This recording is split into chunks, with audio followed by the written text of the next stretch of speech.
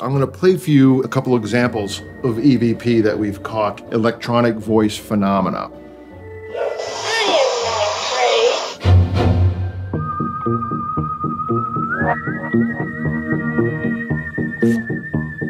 My name is Alex Dixon, and I'm on a mission to connect with the sisterhood of the past. With a team of mediums, psychics, and ghost hunters, I am reaching out to see if these spirits have any advice for women in the modern age. Today, I'm going to find out what's up with the ghost of Gertrude Tredwell. Gertrude was born into the wealthy Tredwell family and grew up in New York City.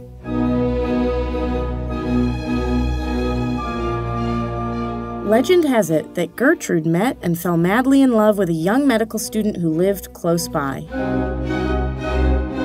Her father, Seabury, forbid the relationship, and Gertrude drew inward, becoming a recluse in the family home for almost a century. Could she be haunting this place in the hopes of connecting with her long-lost love? I'm heading inside to search for signs of Gertrude.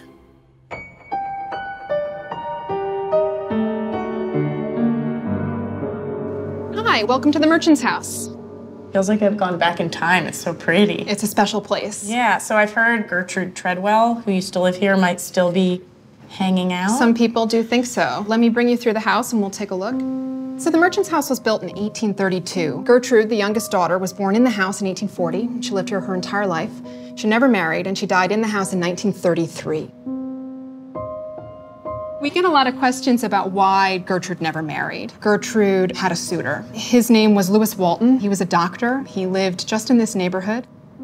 Gertrude wanted to marry him, but he was Catholic, and Seabury Tredwell did not approve. What religion were they? They were Episcopal. She swore that if she couldn't marry Lewis, she would never marry. And so a lot of people tend to think that one of the reasons that Gertrude is still here is because of this unresolved love story.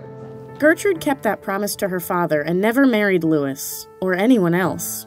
Lewis died unmarried at the early age of 63, leaving Gertrude with nearly 30 more years of unrequited love. Over time, she faced severe depression, sequestering herself inside the house where she died alone and brokenhearted. I definitely get a strong sense of sadness as I walk through these rooms. The curators here at the museum often find a really deep indent in that bed, as though someone has been sitting on it. We'll fix the bed before we leave in the evening, and then we'll go home and come back the next day, and there will be an indent back in that bed. Wow. There have actually been so many reports that we've had from museum staff and visitors that in 2007, the museum paired with paranormal investigative research team led by Dan Sturgis. That's exactly what I'm looking for. Let's go meet Dan. Let's do it.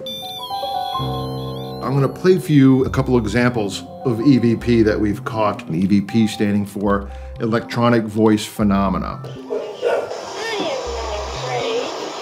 You hear that little voice? Yes. You hear what she's saying? Any guess what she's saying? She said, "I am not afraid."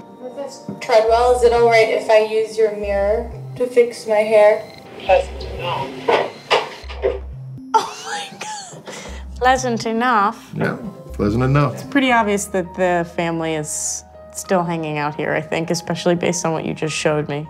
It's clear that Gertrude's spirit is still tethered to this house. While we were filming, our lights were making weird noises, our battery kept draining. The batteries died again. And you could definitely sense the distress in the air. I have to believe that Gertrude and Lewis would have been together had her father not interfered. Maybe they can still be together. If not in life, in death? I'm meeting with an astrology and spiritual consultant to see what can be done for these star-crossed lovers.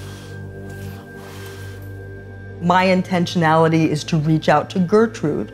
I'm not sure if we're with Lewis right now. Oh, no, that's a no. Okay. Notice it just started swinging a little bit differently. That's saying no. Okay. Of its own accord, it's kind of winding down. That means that the energy is clear. I ask that we please release all negative energies and entities.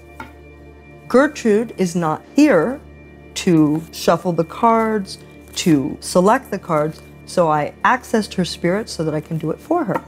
So with the first card, I am asking basically, what's your problem? The Hangman came up, which says, I am out of balance. I'm still out of balance in the netherworld. The second card, interesting. She's telling me that it was a financial issue. Her family was into her keeping the money in the family, And it was a big concern of theirs that he was not of the right socioeconomic background. So Gertrude, what is it you need in the immediate future?